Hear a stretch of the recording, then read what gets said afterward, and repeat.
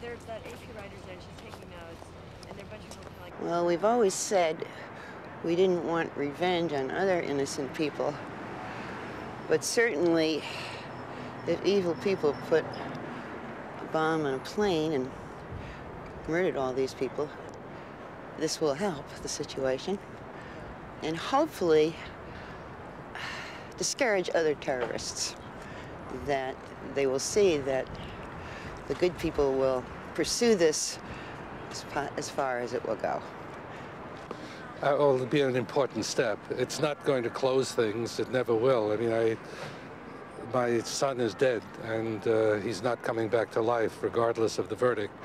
But it's very important to me that these two men who clearly put the bomb on the plane are found guilty and are put in prison.